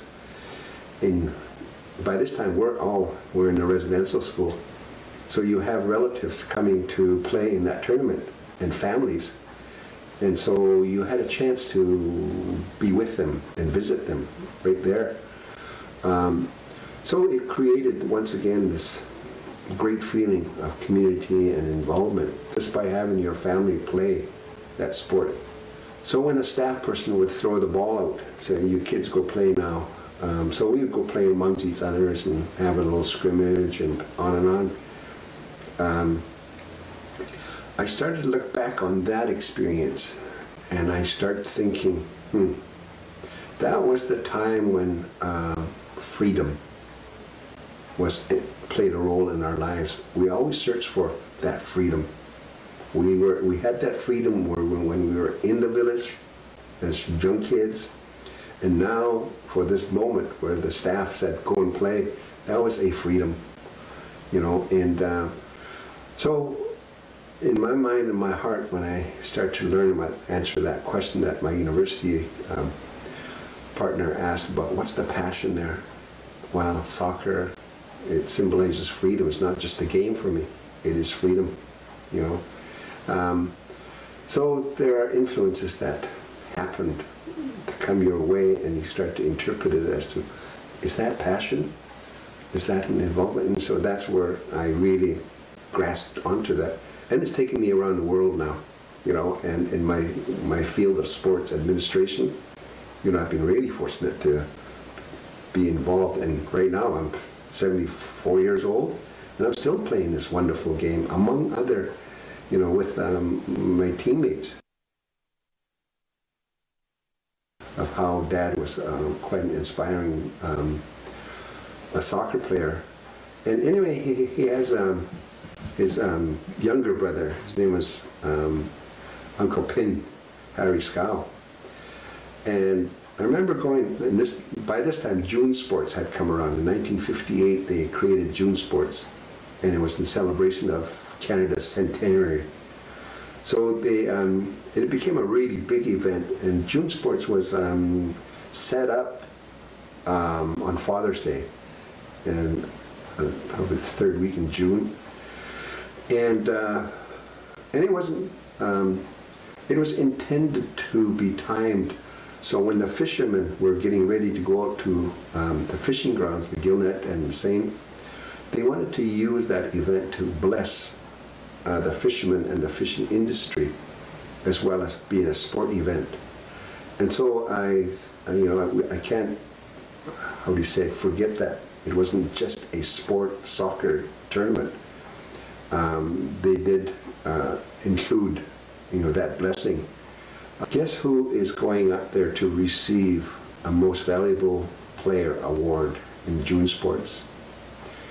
There, I was a young boy, and I was looking up as he was going up the steps to go and receive his award. Number 9, my Uncle Pin. And he was 49 years old at the time he received that award. And at that time I said, I want to be like my Uncle Pin. So since then I was always number 9, and I said, how can I outplay this 49? Well, it has its own time. But for him to go and receive that award in front of the people, it was significant, of course, because he was a gentleman, but he was very strong. And when it came to, when the whistle blew, he became a soccer player. A soccer player. I think he had a strength about him. And so I look at that, and then I pair that up with his older brother, my dad. I says, the world of soccer is strong in our blood. So when I tell my grandchildren, my daughter says, if you're Nelson, you got no choice, you're playing soccer.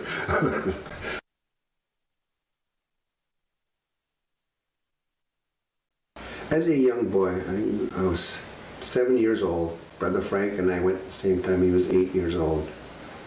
And we'd see this red brick building.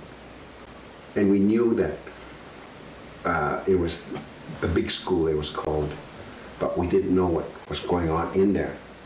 As young boys, you just saw it as a picture, because we were there to go and go to the movies and do other things as young boys. And anyway, and so when we finally were told that we were going to go there, and this is what, there's a couple of layers of emotion that come my way. I didn't realize when I was doing the timeline for that, when I entered the school, I did another timeline that happened later. It was in October of that year, our mom passed away. And so on one hand, there was this residential school, and then the passing of Mom. And then it was, And I always had this feeling, did they allow me to go to our mom's funeral? Because it was in Guildford, not too far away, but still. And so that story kind of is detached right now. And so the timeline of September 1954, you had this emotion that started to be there. But when we first entered, we looked forward to going. We were like little boys. We're going to go to this big school. We're going to go to this big school. And I remember Brother Frank and I had these brown little suitcases, you know, cardboard, nice looking little suitcase. And we, you know, we packed them, folded things nicely, and proud of what was in those suitcases. And so off to St. Mike's we go. But little did we know what was going to happen when you left. So I remember, and it's interesting in my story, I used to say Mom and Dad took us to the big school. But how could Mom be involved in it? Because he was in a hospital. In this term called drop off, I'll come to that story in a little while, the term dropping off. But anyway, we go in there and we get registered. We go meet the principal or the staff, and they take you to a place where you get registered. And right there, after Dad gives us his hug, and you know, nobody really prepares us for that moment. It's like these kids, they're just excited. And we go left, and that's going to the boys' side. And the first place they take us is in the clothing room. And so Dad leaves, Frank and I go left. And like I said, just that moment, I don't, like I say, for me, the excitement was still there, but it started to change. First evening, you're sleeping, and you got all these other boys from other places. When I think back on it, that was a level of comfort. At least we were together. Because what starts to happen is now you have your own sleeping space. Okay, you have your own, and so go back to this.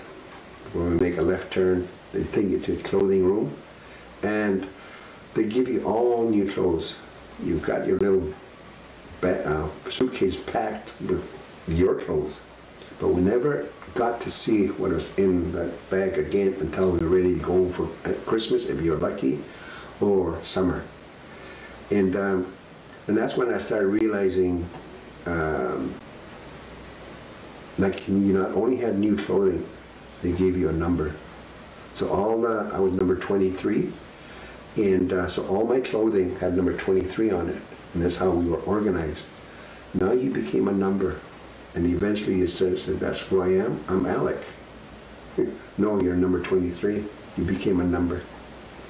So those become some of those attachments that starts to happen. But the emotional piece starts to veer its head in an evening. So we have a 7 o'clock bedtime, and by that time we're junior boys. So you start to think, oh geez, Mom and Dad's gonna come pick me up. Oh, Mom and Dad's gonna come pick me up. The third night, things start to happen inside. You start to realize something's not right here. And and this happens so often, September's, we learn how to go under our covers and start to cry inside. In the whole dormitory, it was eerie to listen to that crying, that silence, and crying and silence. And everybody was getting homesick, realizing, where's my mom, where's my dad? It's not going to happen. Interesting in Kingham and Guildford, near the end of August, about 2 weeks into August, you start to realize that you're going to get sent away again. You're going to get dropped off. And just that term, dropped off, when you drop something, it's an accident, and it's going to have a thump to it. And this is what I think sometimes when I hear that term dropped off, and it's a proper reference.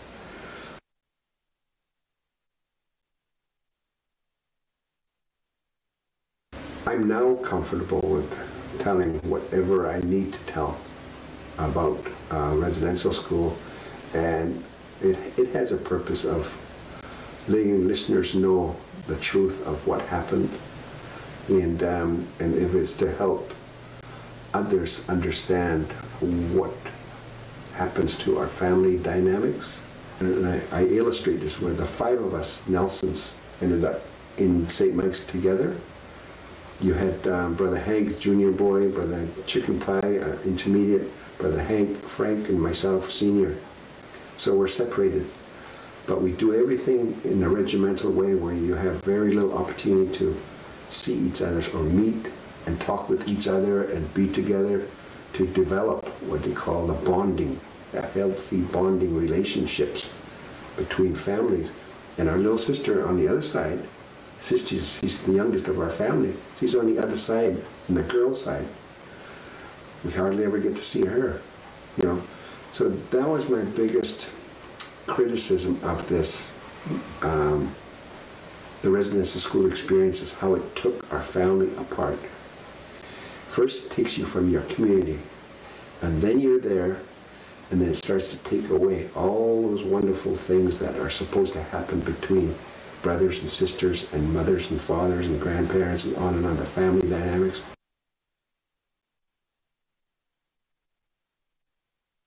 I think it was that big experience at that foundation way back when, and it's hard to measure, it's just in us, of this term called you know who you are and where you come from.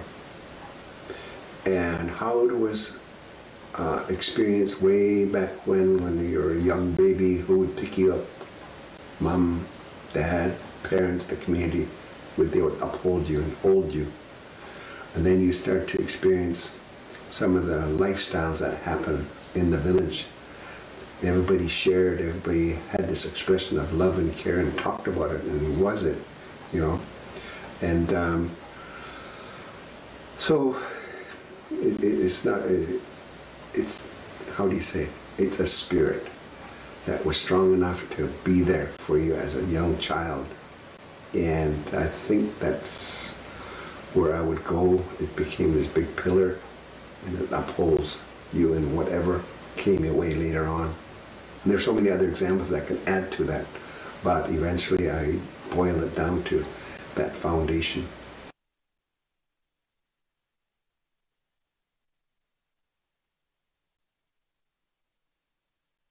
I've credited soccer as being a real wonderful spirit that's come my way, the game itself, the freedom of it. I take that as a self-competition inside me of I'm the one playing this game, and I have to look out for how I play this game and who's playing against me, I guess, in that sense, and be prepared for that from a soccer point of view. And the soccer, a ball is not just a ball to me. It is life. It is the most obedient object in this world at that time. And how it connects with me is what it's going to do. So if I kick a ball and slice it to the left, well, it's going to go and be sliced to the left. If I kick the ball up in the air, it's going to go up in the air. It's the most obedient. So I had to take a look at that and say, what does this mean? You know, it starts to become more than just a game. It is a lot of disciplines that come into our play in life, that it becomes a teaching tool.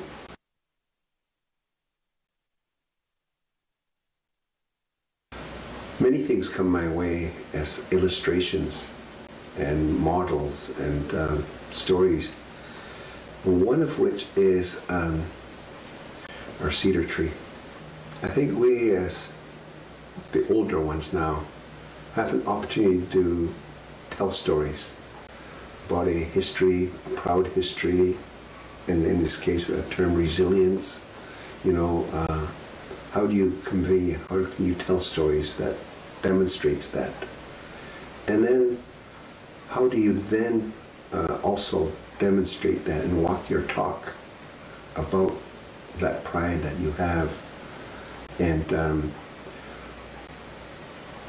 at the same time maintaining all the cultural teachings, the behaviors that come with the ancient ways and the fortunate moments that we still have to perform those.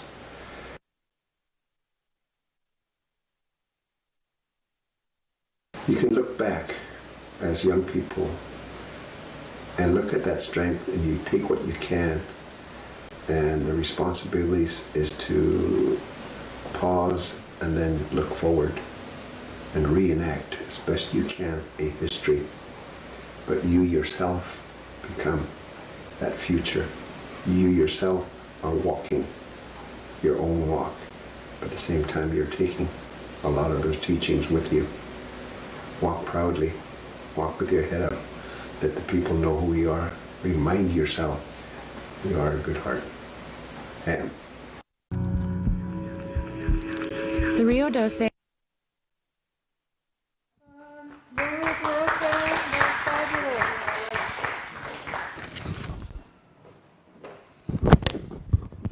That was a fabulous film. Thank you. What a wonderful interview. Such wise words from Alex Nelson, who's, of course, a very accomplished leader here in British Columbia and internationally for his work in athletics and for, you know, all of the amazing work he does with youth and in community, and of course for being a great soccer player.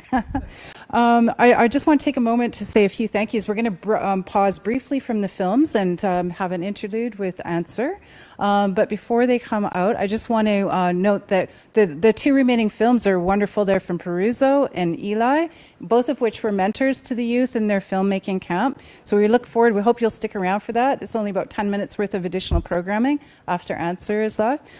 But also want to thank our many partners, which is Songhees Nation, and also of course, Esquimalt Nation, MediaNet, Flux Gallery, and Circle, the Center for Indigenous Research and Community-Led Engagement. In particular, of course, Dr. Jeff Korntassel, and also our good friend Hector, who was so supportive with all of the coordination. And thank you very much to the UVic tech crew for being here and for helping us get this right. And of course, to you, Marina, thank you for ensuring that all the films were in order and presented as well at the gallery space.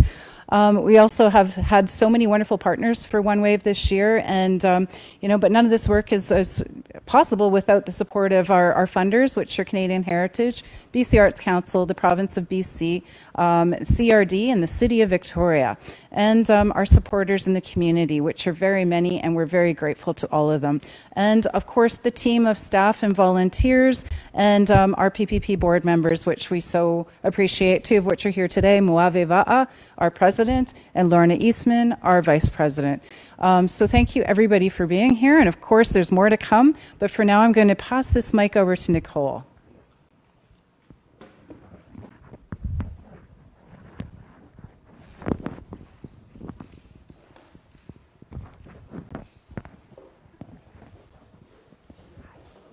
Hello, Nicole. Is there anything that you need?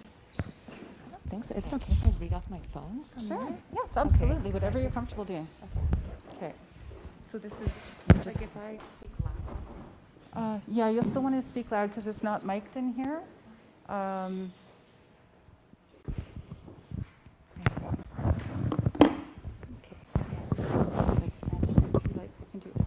Yeah, could you do it for me? Yes, absolutely. And then I just pass it on? Yeah, just pass it on after.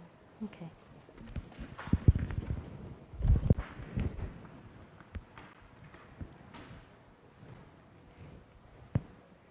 Good evening, everyone.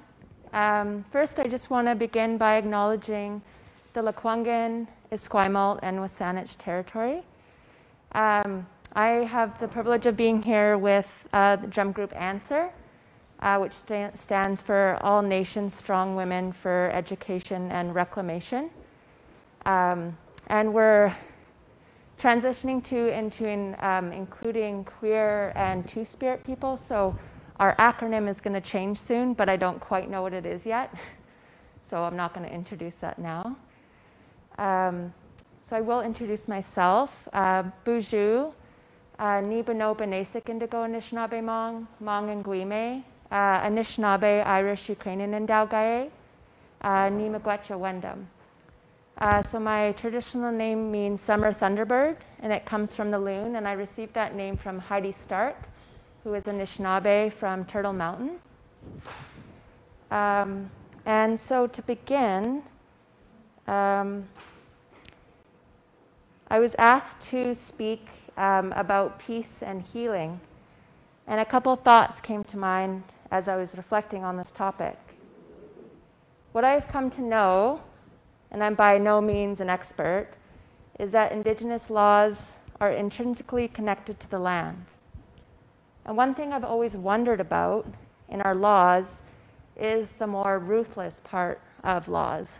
Like for instance, when you're watching a video of like a killer whale tossing a baby seal, I always wondered, what do we learn from that? And I spoke to a good friend, Christine Tsai, who's also Anishinaabe Kwe, and she spoke and thought that, and reflected back to me that it meant that we can't escape hardship or suffering or difficult things in life. It also made me reflect on systems that are like the whale tossing the baby seal. Systems of colonialism, patriarchy, ableism, racism, I could go on, that make it very difficult for certain communities or people to access healing or peace. And so maybe these parts of nature or laws are also calling us to reflect on the systems of oppression that are in fact not bringing peace, they're not bringing healing, but they just continue to cause more harm. And so when I think of the flip side of our laws and of our stories, I think of healing. I think of Anishinaabe stories that show the union, balance, and healing that happens within nature. I think of my partner, Margaret, who is Coast Salish, who has been deeply impacted by colonialism, and how nature, birds specifically, have shown up for them to bring peace and healing amongst some of their most trying times. And I have permission to talk about that. Margaret allowed me to say that today. And so something I'd like to now do, just to give some space for reflection, a chance for us all to just be present together in this space, is sing the Anishinaabe water song. And so this song says, water, we love you, we thank you, and we respect you.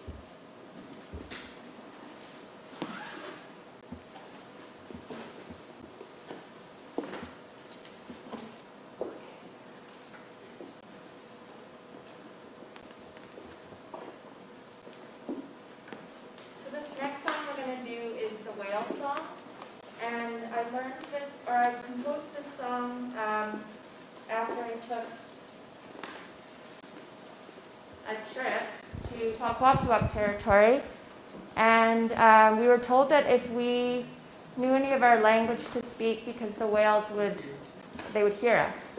And so my partner was speaking Sishalam to the whales, and the northern pod showed up. And at first it kind of seemed like maybe they were going to just swim by and keep going.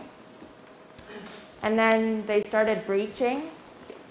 And then 3 of the matriarchs of the pod turned and came right towards us on the shore. And so I wanted to compose this song to just honor those ancestors and the relatives. And you'll notice that Adam's wearing the wolf and the whale mask. And it's just to symbolize the transformation stories that are told up and down the coast.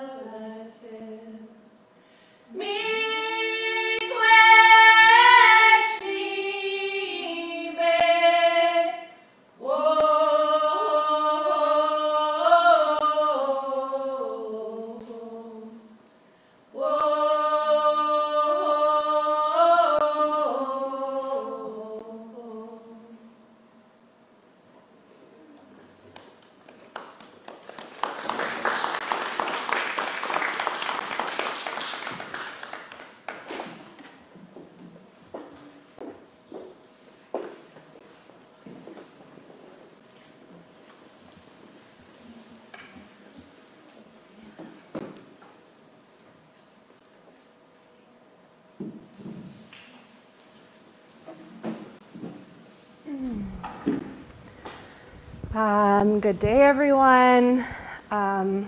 Thank you for having us here today.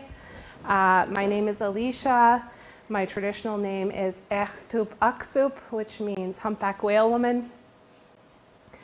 I'm part of Answer. I've been part of Answer for many years. My family is Swampy Cree from the Grand Rapids Nation in northern Manitoba, on my mom's side and English on my dad's. And Answer for me has been transformative and a place of really, really deep healing. So much so that I did my thesis, my master's thesis, on the connection to culture and the power that that has when we walk in the world as healers and helpers, more particularly around being social workers, because I'm a social worker. And so my whole piece of work and piece of research was on connection to culture as a healing modality. And part of that thesis was composing a song, and the song is an honor song. It's to honor the work of healers and helpers in Indigenous communities. Part of that work was reciprocity and that idea of needing to give back to my community. And so this song is a gift to anybody that wants to learn it and wants to sing it. So yeah, we will sing it for you. I'm not sure if you're going to learn it the first time, but we have made a commitment to making sure that we put it on our social media so that people can refer back to the song if they want to learn it. There's Cree language in the song. The first Cree word is kiam, which is that sense of inner peace that comes from walking gently on the earth. The second part is kispe uawasawan, which means he or she defends children. The third verse is wagodowin, which is kinship care, or that idea behind those traditional systems of caring for children, where aunties and uncles and grandmas and grandpas stepped up to care for their relatives and the children within the family if their parents couldn't. And then the last verse is Gisa Giden, which is you are loved by me. So we're going to sing that for you.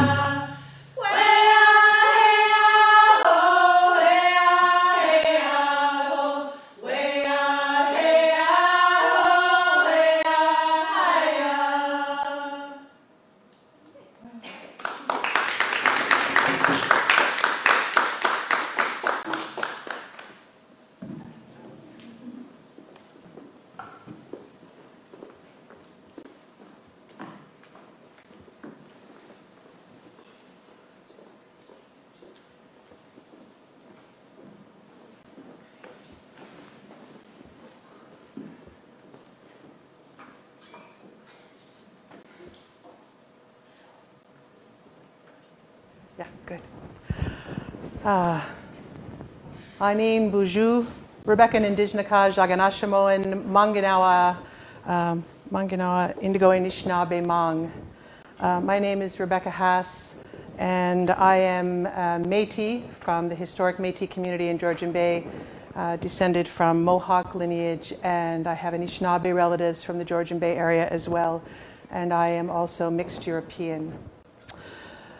I was asked to speak a little bit about Eagle because we're going to share an Eagle song with you, and like my sisters in answer, reflecting on the theme today of healing and resurgence and the Day of Peace.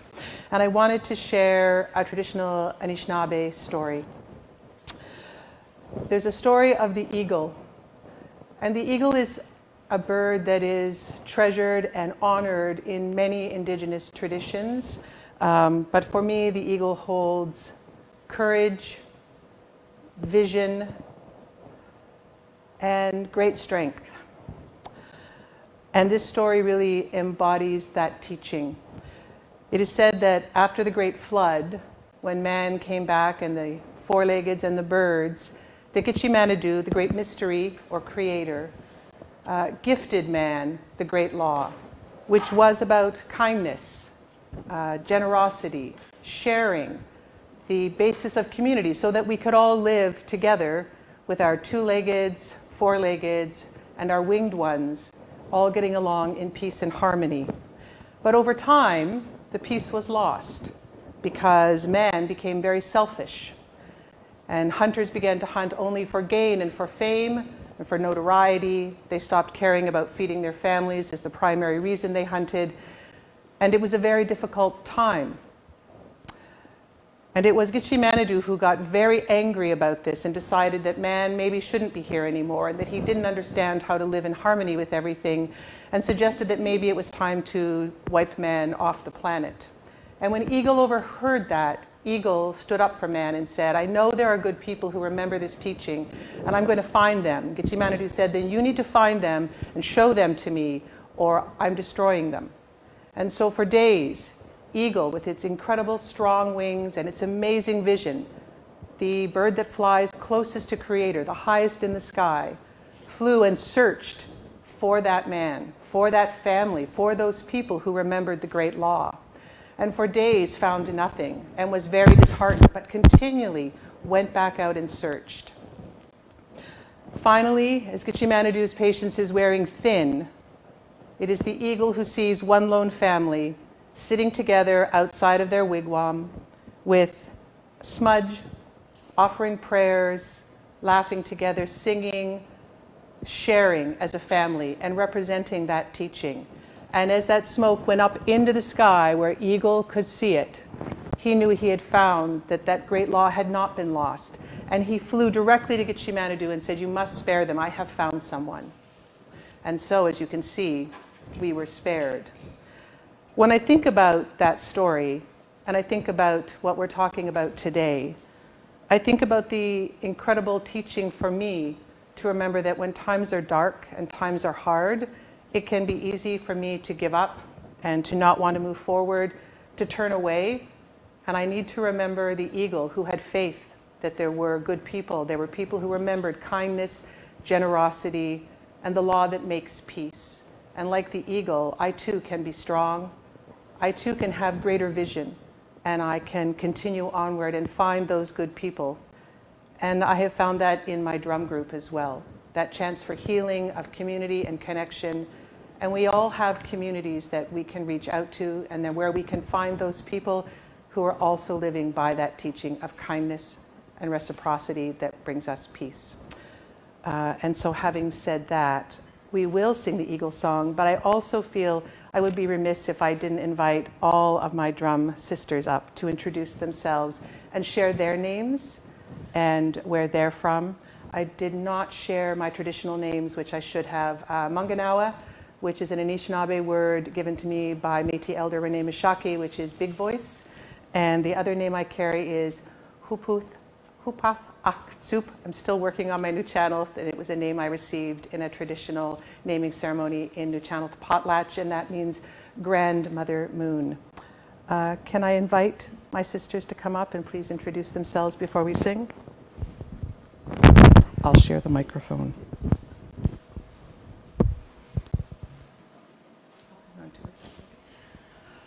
My name is Natalie, and my traditional Mulchinock name is Chak Aksup, which was also given to me in the potlatch this spring. And I'm Driftpile Plains Cree from northern Alberta.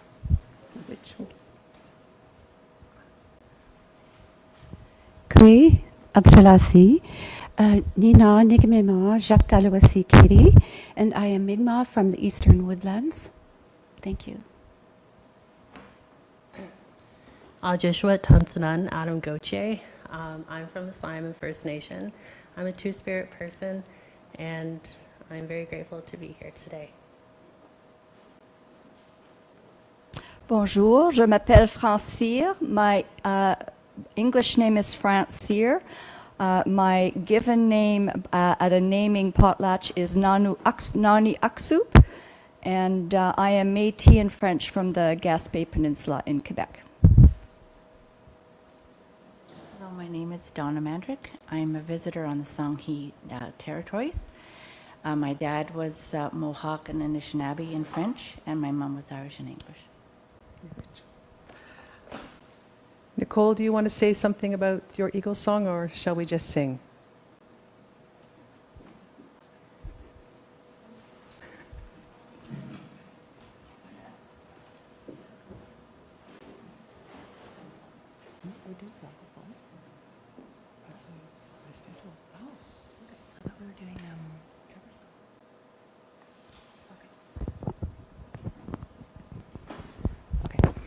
Okay, so the next song we're going to do is the Coast Salish Anthem, and I had permission to sing this song from Victor Underwood, who's from Sayout.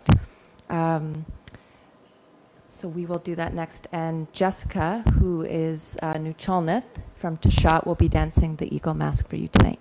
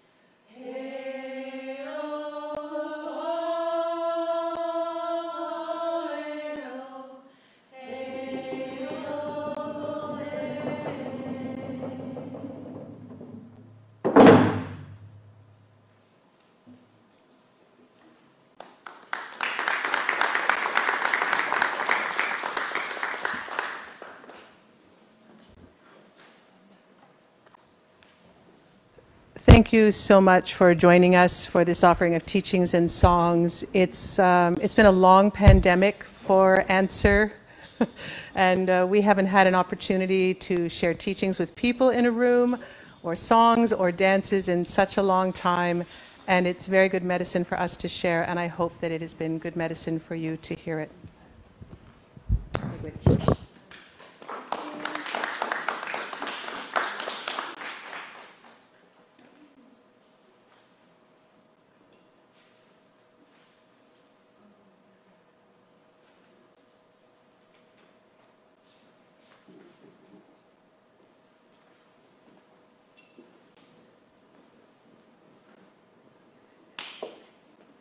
Big, amazing presentation. Thank you so very much. I think probably, do you have one more? I wasn't sure. No, okay. Well, thank you very much, Answer. This was so beautiful, and you just filled this space with your light and with your spirit and really brought hope to us all. And, you know, thank you for your words and for sharing, you know, so much from your families and from your elders and your communities and your own spirit. And thank you for being here today. It's been wonderful and adds so much. And Jessica, thank you for the amazing bannock today. It was wonderful. And for wearing that amazing outfit. We're going to turn it over to Ksid now. And Ksid is going to introduce a little bit about the mentors. And we have 2 more short films for you. There's lots more food. So those of you that are able to stick around, we hope you will. Ksid, I'll just pass that on to you. Thank you.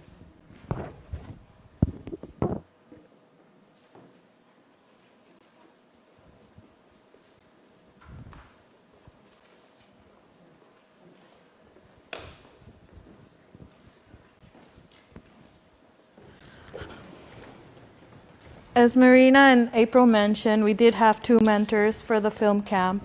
The first one is Peruzo. Peruzo Kapor is a Kafuso mixed media storyteller. Peruzo is from Araguari, Brazil, raised between Uberlândia and Ituiutaba, Brazil. Peruzo grounds his craft of photography and filmmaking in values of responsibility as well as pathway to honor his roots. His work examines the interconnectivity between identity, land, and well-being. I just want to share a few words that Peruzo really did help my work. He had this framework of using self-location, which to me was my understanding. Wherever you go in your work, you always have to question your beliefs and your identity and how to put that in your work that makes sense to you and to others. Our last video is by Ely Hurdle. Ely Hurdle is a Cree Scottish British German multidisciplinary artist. His home community is in Wabasca, Alberta, part of the Big Stone Cree Nation. Ely is a photographer, filmmaker, and storyteller interested in documenting Indigenous culture resurgence and revitalization. Thank you.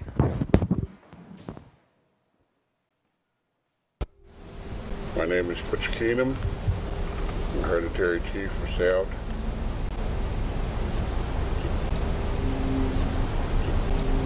Quinanu here. Quinanu is where you're at. Quinanu is where our chieftainship began here. Quinanu is a special place, a magical place for us, where magical things happened and a great part of our history occurred.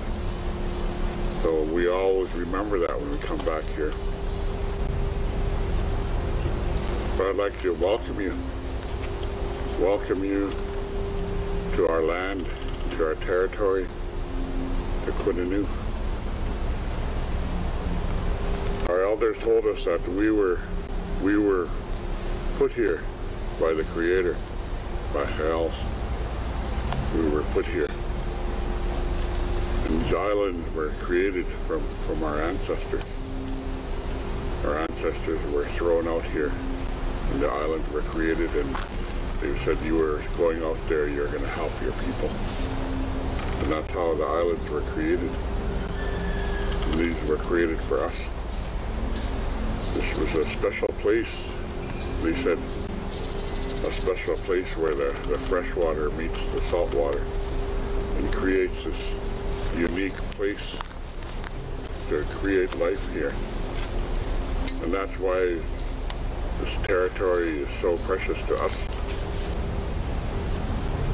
So I do welcome you to our land, welcome you to Quininu, and I hope that each one of you will learn something special here today, learn something special about the land, and have a good experience in Quininu here today.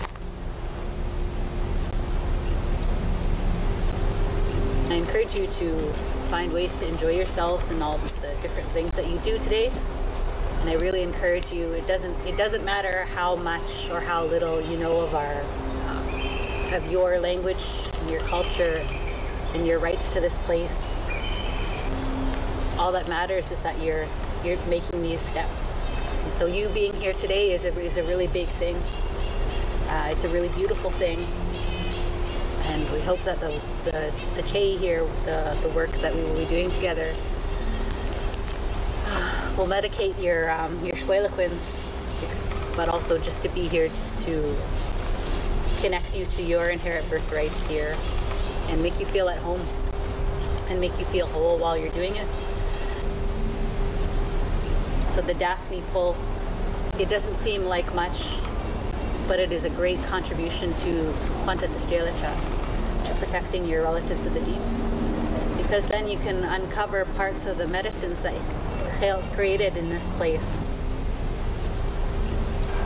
I feel like this is a really poetic gesture of decolonization. Like we're physically decolonizing the land by allowing these native plants to have space to grow, to thrive.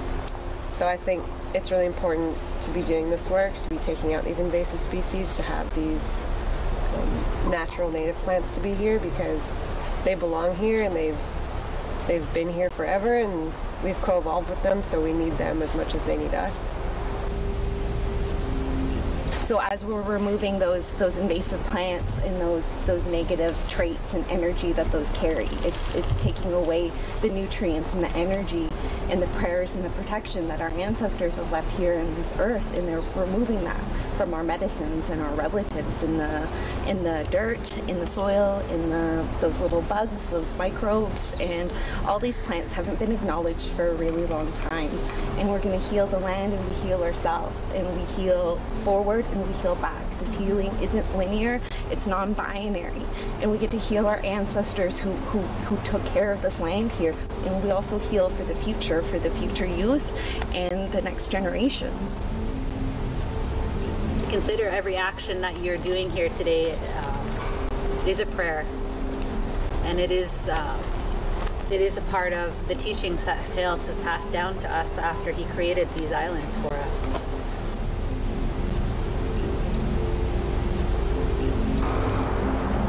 All those teachings were there for a reason. No matter what you did in your life, it's always there for a reason. And like Eric was saying, everything was said in a prayer. No matter what you did, everything was said with a prayer to protect yourselves. Thank you everybody for this really sacred work.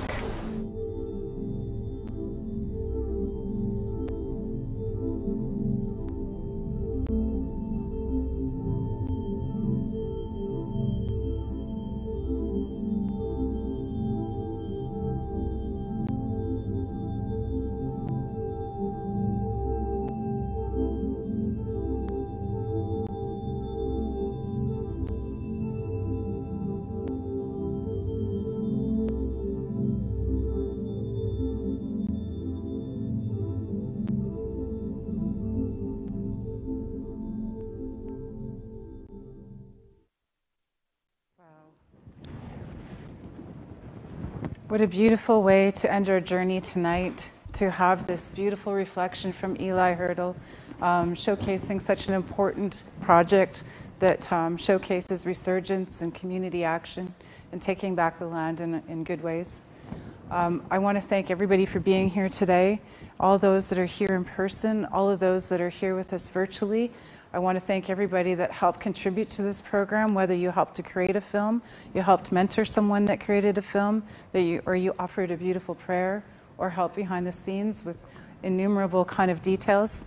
I just want to say this work doesn't happen without community, and we're really honored that we could do this day with you today and mark International Day of Peace and the hope and promise we have for our future, especially through our youth.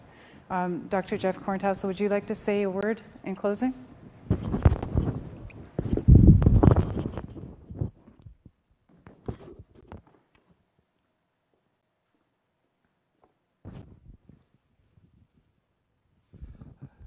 We've been talking for quite a while, and it's been such an amazing time together. So I'm still getting used to seeing people in person, so that's a blessing as well. So yeah, I just wanted to say wado haichka to everyone who contributed to tonight to make it such a success. And Cherokees, we have a notion of leadership, a model leadership that was shared with me by the late Benny Smith, who's a Cherokee elder. And so that leadership starts with a vision, and you have to live that vision each day, and then you make that vision relatable to other people, and then you mobilize for change. And so I see that in all the films tonight, that vision for leadership and that willingness to take action for change. So wado haichka for everything tonight, and we always say dodada goahi until our paths cross again.